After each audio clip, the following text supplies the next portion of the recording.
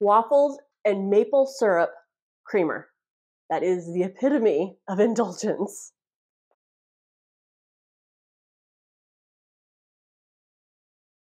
Hello and welcome to another video. My name is Heather and as always I'm reading with a vengeance and I hope you are too. Much love to you OGs who keep coming back, and if you're new to my channel, very warm welcome to you. I hope everybody is doing very well. I hope everybody had a wonderful Christmas if that's what you celebrate, or any other holiday that you celebrate. I had a pretty good Christmas. It was quiet, just me and my husband here at home. We pretty much laid in bed all morning drinking coffee and opened our prezzies right there on the bed. Gosh, that sounds kind of dirty, like I'm telling you a little bit too much about my private life, but it wasn't anything like that, I promise. But it was just a quiet day for us. It was rainy here in Savannah. It was a good day, so I can't complain. You know, to be perfectly honest, I'm glad it's all over. I think it's a super stressful time for most people, even though there are moments of beauty and joy and love and just wonderfulness. I think the time leading up to Christmas is unnecessarily stressful and chaotic, and I'm just so glad that's over. I absolutely love, love, love the week leading up to the new year, the day after Christmas, all the way up to New Year's. I just love the anticipation of starting a new year. I feel like that's when my creative juices are flowing and I think about things that I want to try in the new year, things I want to do. It's just a fun time for me, and I just love starting fresh. And I know logically that you can do that at any time, but there's just something about the new year that I absolutely love and get really excited about. What about you guys? What does this time mean for you, that little space in between Christmas and the new year? Do you guys have any traditions, or is there something that you go through every year that's kind of a thing that repeats itself every year? I would love to hear about it. Please let me know. But one of the exciting things, of course, is new releases, and I'm here to talk to you about the releases that are coming out in January that I am super excited about. And what's extra exciting for me is 3 of these books I actually have possession of ARCs for, so that's exciting for me. But I always like to have the physical book here to talk to you about, so I think that'll be good for you too. I think there are quite a few books that are coming out in January. I'm here to talk to you about 8, and they're ones that specifically appeal to me, what I like, what I get excited about, what I add to my TBR. And I know there are a handful of books that everybody on Booktube is going to be talking about. One in particular that I know people are going to be talking about that I'm really not going to go too much into here because it's not really one that I'm super excited about, but I know a lot of people are going to be talking about Alex Michaelides' new book, The Fury. That's coming out in January. I read The Silent Patient. I enjoyed it. I didn't love it, but I really, really enjoyed it.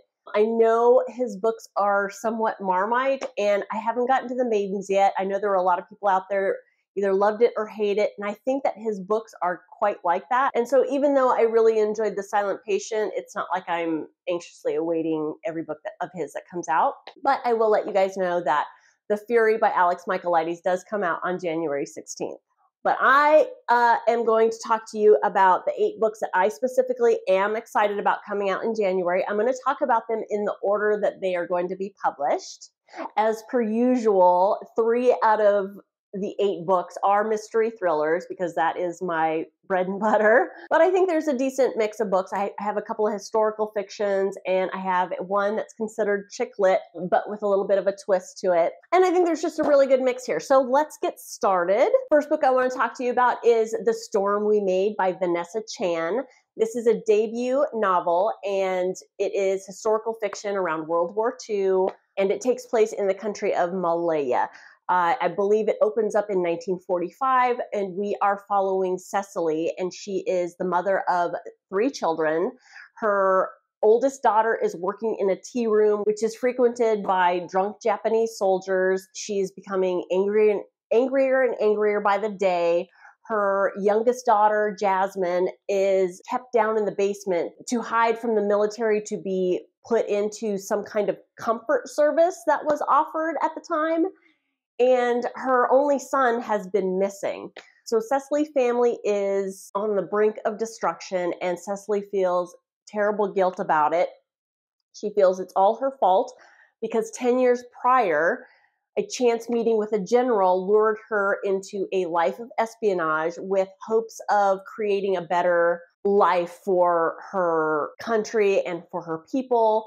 And what it ultimately ended up doing was creating a bigger presence by the oppressive Japanese. So once World War II comes around, things are worse off than ever, and specifically for Cecily's family.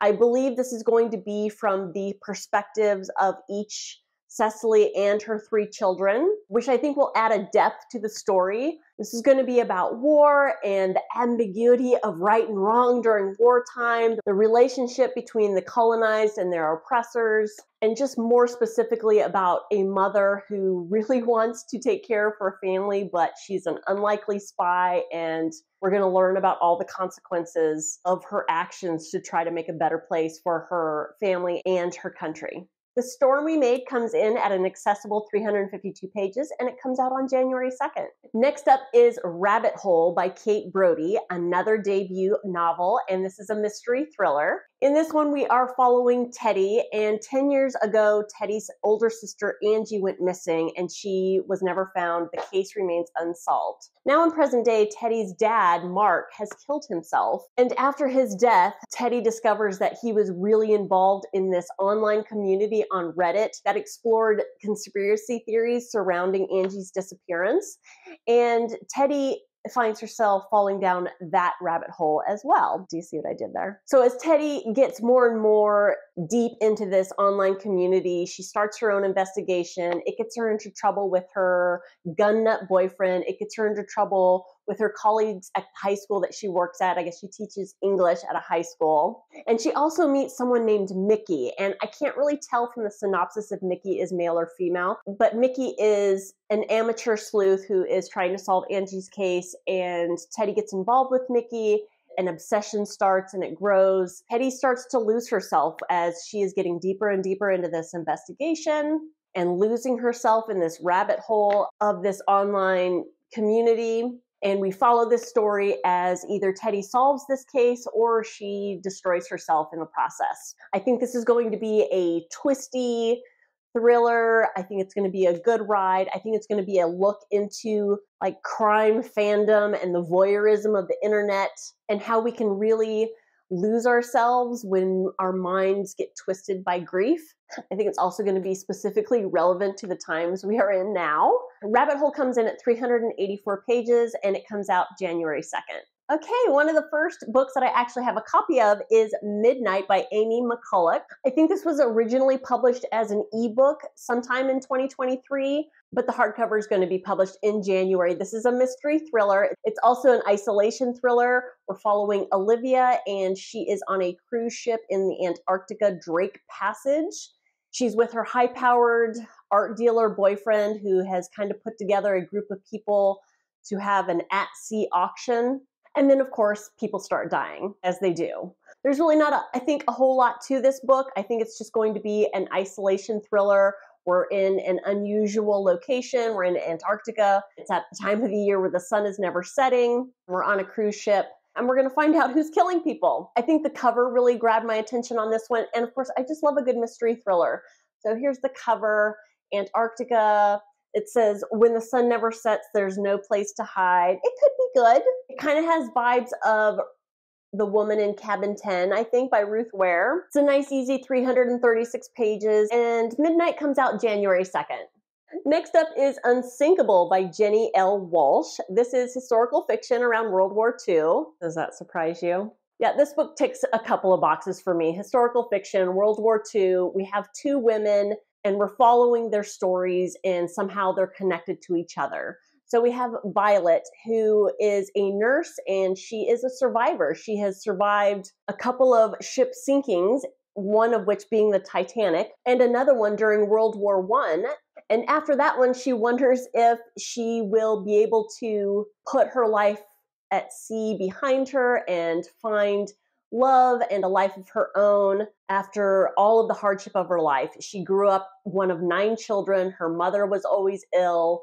It was just always a life of struggle and survival. And now in World War II, she finds herself as a nurse on another ship, surrounded by soldiers who could be her brothers. They're so young.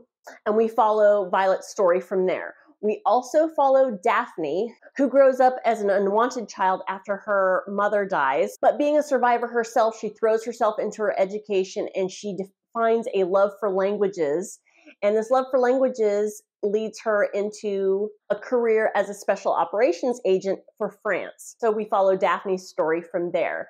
So this is going to be a story of two incredibly strong women. They're survivors at their very nature, and there's going to be a connection between the two. And I'm very much looking forward to finding out what that connection is. This is going to be a story of survival and finding one's own happiness. This just ticks all the boxes for me. I'm super excited for it. Unsinkable comes in at 352 pages, and it comes out January 9th. This next one I have an arc of as well. This is The Search Party by Hannah Rochelle. This is also an isolation mystery thriller, but it's got a couple of extra bonuses that caught my attention. One of them is that it's Britlick, and of course I love a good story that takes place in the UK. This one follows Max and Annie, and they decide to leave the rat race of London, and they take their 12-year-old son and they open a glamping site out in the quieter areas of Cornwall. And before they open to the public, they decide to have kind of a soft opening, a dry run, if you will, and they invite 3 of their university friends and their families to come and stay for a weekend.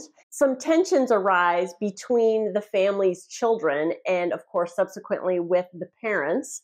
And then a storm comes in and everybody is trapped at the glamping site and secrets come out, and then one of the group disappears. I'm not really sure if there's multiple perspective here, but I think the story hops around from what's going on in the glamping site where the families are trapped and the police investigation and a hospital room. So I think that adds a little unique aspect to a mystery thriller. I think this also has a compelling cover.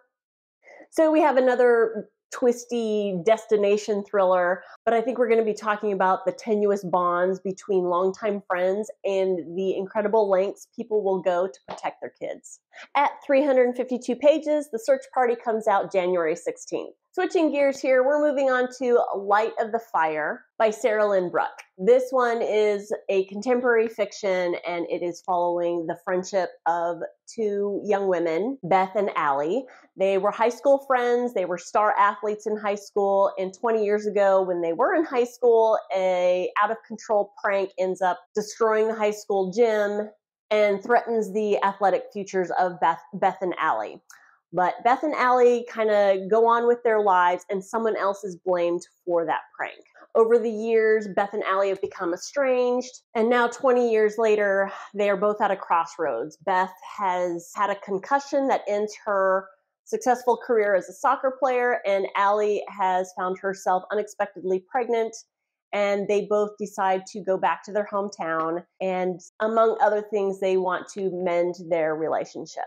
But things are made complicated when Jordan, a former classmate, decides to pursue an investigation into that prank that led his father to be wrongly convicted of. So, of course, as secrets are coming to light, Beth and Allie have to decide whether they're going to run away again or if they're going to face up to what happened 20 years ago and suffer the consequences. So this is one of those stories that just appeals to me because we have these 2 women, their relationship, they're close, they love each other, something happens, they go their separate ways, they're estranged, and then they're brought back together again. And then, of course, we have this other mystery that's happening in the background. And those 2 things combined really, really appeal to me about a story. So hopefully it's done well. Light of the Fire comes in at 308 pages, and it comes out on January 23rd. So I think this next one, more people are going to be talking about it because it is an author of another popular book, but I'm just as excited as everybody else. And the book I'm talking about is No One Can Know by Kate Alice Marshall. Kate Alice Marshall also wrote What Lies in the Woods, which is a book that I featured on one of my new releases that I'm excited about earlier in 2023. I haven't gotten to it yet, but it's still on my TBR. I've heard really good things about it. When I saw that she's coming out with a new one, I'm just going to add to my TBR. Of course I am. This is another mystery thriller, but this one has, I think, an element of horror in it. So, of course, that appeals to me. So in this one, we have 3 sisters, 2 murders, and tons of secrets. What more can you ask for? So we're following Emma, and Emma has not really told her husband a whole lot about her past. All he knows is that her parents are dead, and she hasn't spoken to her sisters in years. So Emma and her husband are living their life, but things get complicated when Emma's husband loses his job. They also lose their apartment. Emma finds herself pregnant. They just find themselves in financial dire straits. But Emma is forced to tell her husband that she does have one last asset, and that is her parents' huge estate, which she co-owns with her estranged sisters. And for whatever reason, the house can never be sold, so she decides with her husband that that's where they're going to live until they can get back up on their feet again. Another secret comes out when they get there is her parents didn't just die, they were murdered. And on top of all of that, there are rumors that Emma did it. So as Emma and her husband move into this house and try to settle in and put their lives back together, old secrets are coming out. Emma has never spoken to her sisters about what happened to her parents, and the fact that Emma and her husband have moved into the house, it is likely going to lure her sisters back. There are secrets that the family doesn't want known, as well as certain people in this small town don't want known either. We're going to be following Emma as she tries to reconnect with her old family and hold together her new family, and that the secrets everybody has kept for so long are now putting everybody in danger again. I think this one sounds great. I feel like this is going to be one of those ones with an unreliable narrator. I could just be making that up. Who knows? But this one sounds fun, don't you think? No One Can Know comes in at a perfect length of 336 pages, and it comes out January 23rd. All right, this next one is a little bit off the reservation for me. This is the one that I refer to as chick lit, but with a little bit of a twist. The book I'm talking about is Clover, Hendry's Day Off by Beth Morey.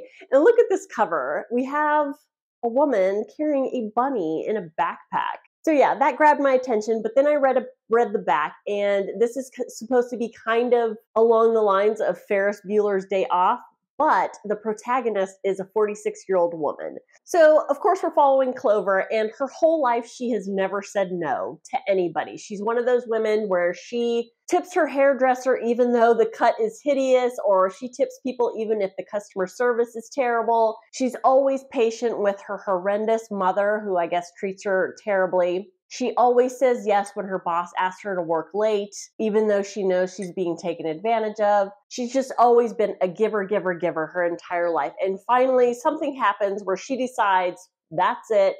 She's going to say, fuck it all. I'm going to have a day just for me where I do everything that makes me happy, and the only person I'm going to say yes to is myself. So I think the fun of the book and the humor of the book is going to be this time that Clover decides to treat herself and do everything that she wants to do, and finding her own happiness and finding a life of her own and just connecting with her true self again. But I think the deeper part of the story is going to be what triggered it all.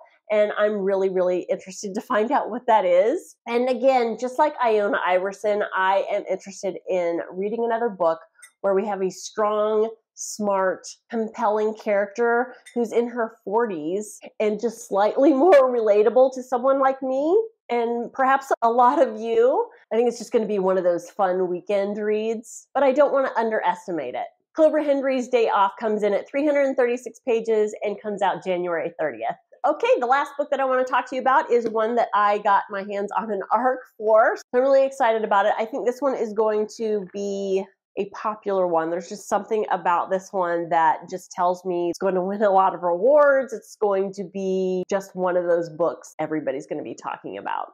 So the book I'm talking about is The Mayor of Maxwell Street, and it's by Avery Cunningham.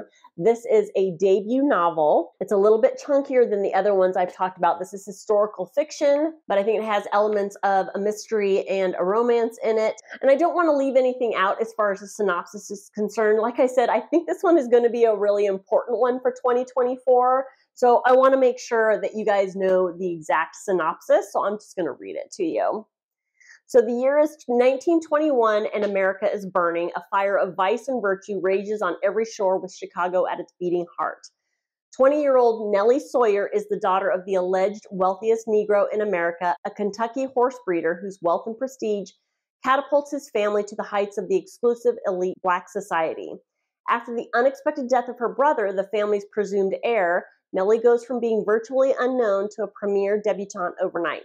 But Nellie has aspirations beyond society influence and marriage. For the past year, she has worked undercover as an investigative journalist for the Chicago Defender, sharing the achievements and tribulations of everyday Black people living in the shadow of Jim Crow. Now her latest assignment thrust her into the den of a dangerous vice lord, the so-called mayor of Maxwell Street. Charming and mysterious, Jay Shorey strives to balance his connection to the Chicago underworld with his desperate yearning for the refinement and protection of high society. Born in rural Alabama to a murdered biracial couple, he knows firsthand what it means to be denied a chance at the American dream. When a tragic turn of fate gave Jay a rare path out, he took it without question. He washed up on Chicago's storied shores and never looked back, until now. When Nellie's and Jay's paths cross, she recruits him to help expose the mayor and bring about lasting change in a corrupt city. Trapped between the monolith of Jim Crow, the inflexible world of the Black upper class, and the violence of Prohibition-era Chicago, Jay and Nellie work together and stoke the flames of a love worth fighting for. And yet, as with all dreams in America, there is a price to be paid. What risk is Nellie willing to take for a young man willing to risk it all? So this is at once an epic love story, a riveting historical drama, and a brilliant exploration of Black society and perseverance when the 20s first began to roar. I think this one's going to be big for 2024, and I'm so happy that I got an ARC for it. This one's a chunky 518 pages, and it comes out January 30th. So that is it. Those are the books that I am super excited to come out in January of 2024. Which of these sound like the most compelling to you? I would love to know. What books are you guys excited to come out next year, or specifically for January? Please let me know, or you can just say hi down in the doodly-doo. If you're still watching at this point, please consider giving that like button a boop, and a subscribe would be great. As usual, thank you so much for watching, and I will see you next time. Bye-bye!